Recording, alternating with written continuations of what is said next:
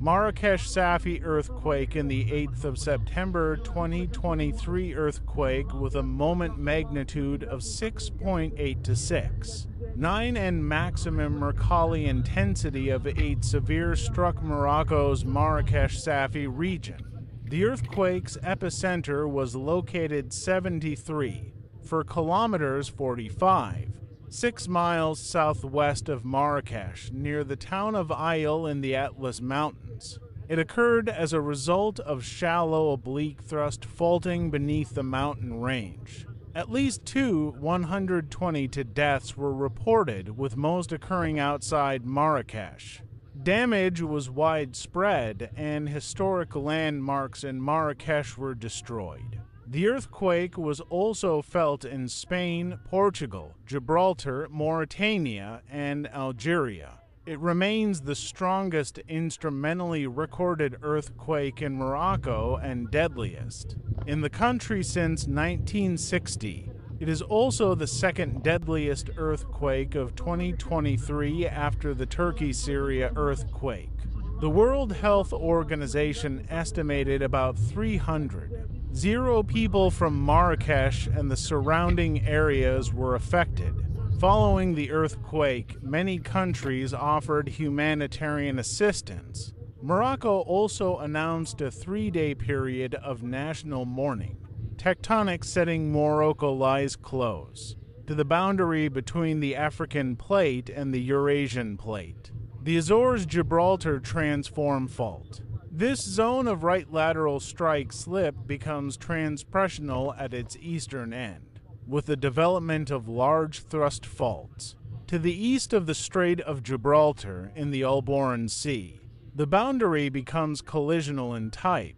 Most of the seismicity in Morocco is related to movement on that plate boundary, with the greatest seismic hazard in the north of the country close to the boundary. In 2004, Al-Hoceima was struck by a magnitude 6.3 earthquake that killed 628 people and left 926 injured. A magnitude 7.3 earthquake affecting neighboring Algeria in 1980 killed 500 people. The Atlas Mountains are an intercontinental mountain belt that extends 2,000 kilometers 200 miles from Morocco to Tunisia. These mountains formed from a collision during the Cenozoic. The mountain range reaches its highest elevation to the west, in Morocco. Seismicity in Morocco is concentrated in the country's northern region and the Alboran Sea. South of the Rif, seismic activity is sparse but spread across the Middle Atlas, High Atlas, and Anti-Atlas. Seismicity in the Saharan Atlas is limited, and absent in the Saharan region south of the belt, it is also less active eastwards. In Algeria and Tunisia, previously, the largest earthquake recorded in the Atlas Mountains was the MW5.9 earthquake that struck Agadir in 1960. Earthquakes in the Atlas Mountains display focal mechanisms of strike-slip, thrust, or a combination of both oblique slip. Earthquake of Marrakech-Safi earthquake is the largest instrumentally recorded in Morocco's modern history, surpassed only by upper estimates of the 1755 Meknes earthquake at MW6. 5 to 7.0. It occurred at 26.0 kilometers 2 miles depth and had a magnitude of MWW6.8, according to the United States Geological Survey USGS. While Morocco's seismic agency reported a focal depth of 8 kilometers 0 miles and a magnitude of 7.2, the Global Centroid Moment Tensor GCMT reported a magnitude of MW. June 9th. According to the European Mediterranean Seismological Center, it was also felt in Portugal, Spain, Mauritania, Algeria, Western Sahara, and along the coast of the Strait of Gibraltar. The tremors were detected by monitoring stations as far away as Egypt. Witnesses said the shaking lasted for about 20 seconds, a magnitude 4. 9 aftershock occurred 19 minutes after the main shock. The earthquake had a focal mechanism indicating oblique thrust faulting beneath the high atlas. The rupture occurred on a steep dipping oblique reverse fault striking northwest, or a shallow dipping oblique reverse fault striking east. The USGS estimated the fault rupture area to be 30 kilometers 19 miles by 20 kilometers 12 miles. Many east-west and northeast-southwest strike slip and thrust faults occur in the high atlas. Since 1900, there has not been a MUW6, 0 or larger earthquake within 500 kilometers 310 miles of the recent earthquake's epicenter, but 9 MW5, 0 and larger events have occurred to its east. A finite fault model by the USGS indicates rupture occurred on an east-northeast-west-southwest striking, north-northwest dipping thrust fault.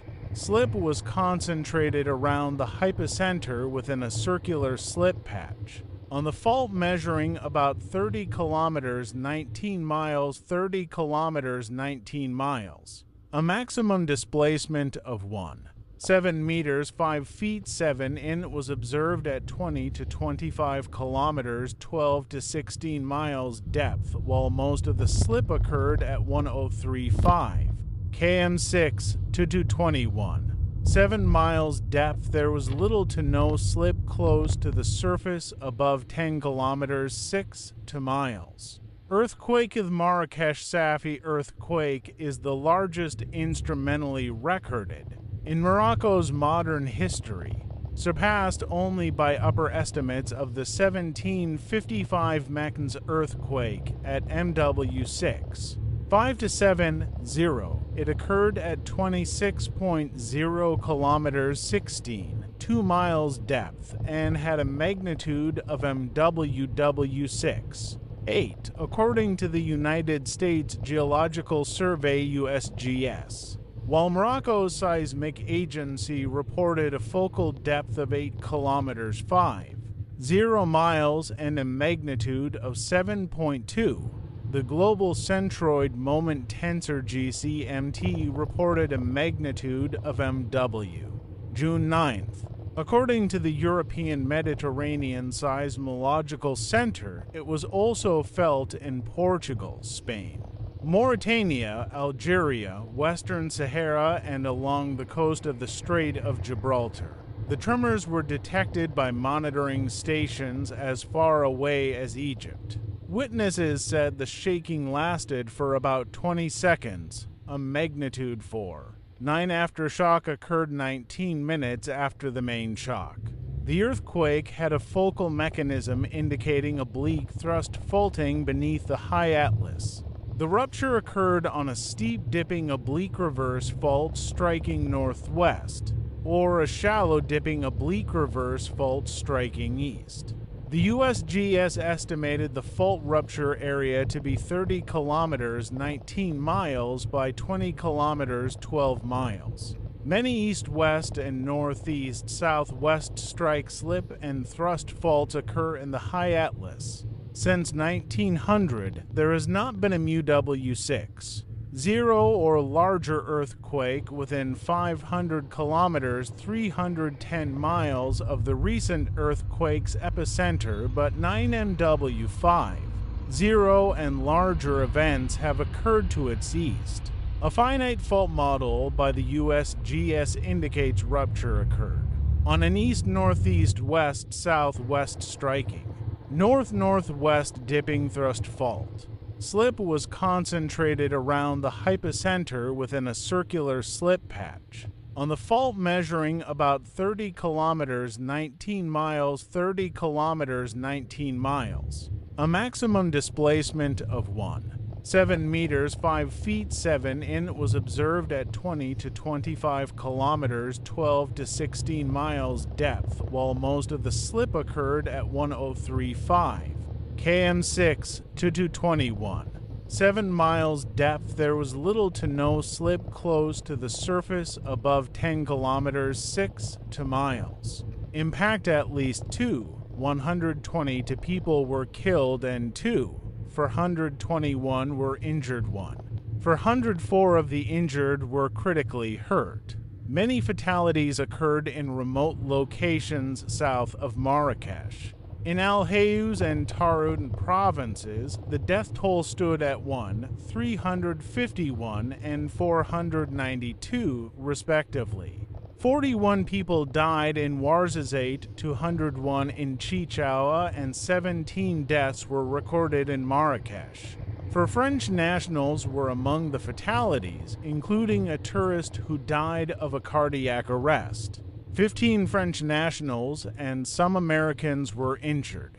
In Moulay Ibrahim, residents became trapped under collapsed buildings and volunteers made rescue attempts. Over a dozen fatalities occurred in the village. Economic losses from the earthquake could reach up to 8% of Morocco's GDP, according to the USGS. Some homes in older parts of Marrakech and portions of the city walls collapsed, leaving families trapped beneath debris. At Jema El Fna, a minaret of the Karbouch Mosque and parts of its walls collapsed, crushing vehicles below. The Koutoubia Mosque was also damaged. Several buildings in the Medina of Marrakech, a UNESCO World Heritage Site dating from the 12th century, also collapsed. Internet access was disrupted due to power cuts. The historic 12th century Tinmul Mosque was extensively destroyed. A tower partially collapsed and walls fell. The Interior Ministry said the majority of damage occurred away from cities and towns, near the epicenter of the High Atlas. Public television channel Al Aula reported many buildings collapsed. Entire villages near the epicenter were leveled. At the earthquake's epicenter in the town of Al Haouz, a collapsed house trapped its residents under rubble. At Amizmiz, a village near the epicenter, rescuers used their hands to sort through debris. 20 firefighters and soldiers attended to the remains of a house they also recovered, at least 2 bodies. Nearly all of the 50 traditional houses in the village of Majid were destroyed and dozens of its inhabitants were killed. 90% of houses in Asni were destroyed. Additional homes in towns near the epicenter collapsed partly or completely. Electricity and roads were also cut in some areas. In Essaouira, parts of facades fell off. The towns of Tafghat-Adasil and Imlil, as well as nearby villages surrounding Mount Tubgal, were destroyed or severely damaged by the earthquake, with an estimated 200 homes destroyed in Uyuk alone. Outside Agadir, in the villages of Taki and Tadrart, many homes were destroyed. In the city of Taroudant, almost 200 people were killed. Several old or historic districts in the city were badly damaged. 90 people, or about half of the village's population, were killed in Tafigit. Isolated villages in the Wirgain Valley still had no electrical and telecommunications services 2 days after the earthquake. Aftermath people in Marrakech removed rubble by hand while awaiting heavy equipment. Many residents remained outdoors for fear of another earthquake. Posts on social media showed people evacuating a shopping center, restaurants, and apartment buildings. Residents of the city spent the first 2 nights outdoors filling up roundabouts, car parks, and a public square. Some businesses in the city reopened on the 10th of September as King Mohammed. 6 recommended commercial operations to continue. In the capital Rabat, 350 kilometers to 120 miles north of the epicenter, and at Mswain, a coastal town, residents left their homes. The General Secretary of the Directorate General of Internal Affairs said officials and security teams were assembling resources to supply aid and assess damage. In Sale, trucks carried blankets, camp beds, and lighting devices to the affected areas. Semi-trailers also carried supplies to reach these areas. Local Channel 2M shared videos of emergency vehicles traveling along a dirt road. Rescue missions were disrupted, as the roads through the mountainous region were congested with vehicles and fallen rocks. In El Haouz province, rocks were removed from roads to enable ambulances and aid to reach the affected areas. A highway in the Atlas Mountains, congested with ambulances, taxis, and Red Cross members, was used to treat the injured. The severely wounded were transported to a hospital in Marrakech. In remote areas that were difficult to access, the Royal Moroccan Armed Forces used helicopters to supply basic needs. There was a surge in wounded people admitted to hospitals in Marrakech. Injured people from outside Marrakech also began to trickle into the city to get treatment. An appeal was made to the city's residents for blood donations. In the morning of the 9th of September, roughly 200 people, including tourists, visited a hospital to donate blood. Among those who donated were the Moroccan national football team. The initiative amassed 6,000 bags of blood within a day of the campaign launch. Damage assessments in Marrakech revealed most of the city was relatively undamaged. King Mohammed VI authorized the deployment of the Royal Moroccan Army in various affected cities in order to help. He also declared 3 days of national mourning and ordered the creation of a relief commission to provide survivors with aid, and the opening of special bank accounts to allow donations. The army later set up a field hospital in Malay Brahim. Rescue personnel used heavy equipment to recover survivors and bodies from debris. Survivors from the village began digging graves on a hill to bury the dead. A large tent was set up in the village to house the homeless. Operations at Marrakech Airport remained normal, but 2 Ryanair flights from Marrakech to Brussels and Beauvais, France, that were scheduled for the 9th of September were cancelled. British Airways replaced its regular aircraft to Marrakech with a larger one to carry British nationals requesting repatriation.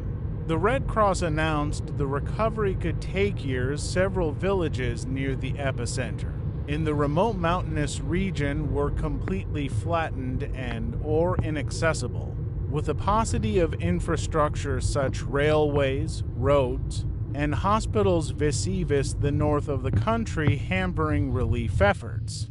Reaction: Spain, India, Algeria, Argentina, France, Iran, Portugal, Pakistan, Romania, Taiwan, Thailand, Turkey, the United Kingdom, the United States, the European Union, and the United Nations offered to provide assistance and support to Morocco. The Netherlands released €10 million in emergency aid. Other world leaders offered condolences. Saudi Arabia operated an air bridge to provide aid. The delay of 18 hours for the king to make an official announcement received criticism socially. There was also criticism on the government's delay in making official request for assistance and that more external aid was not allowed. The Moroccan government did not formally ask for foreign assistance, however. They accepted aid from countries Qatar, Spain, United Arab Emirates, and the United Kingdom. Officials said they have only approved the offer of 4 countries because a lack of coordination could be counterproductive.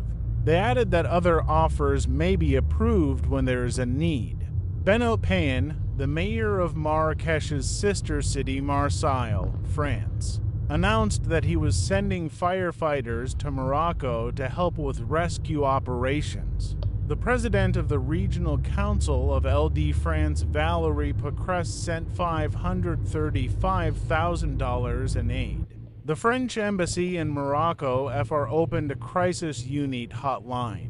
A rescue crew was sent from Nice, while communities across the country offered more than €2 million to dollars, $1 million in aid.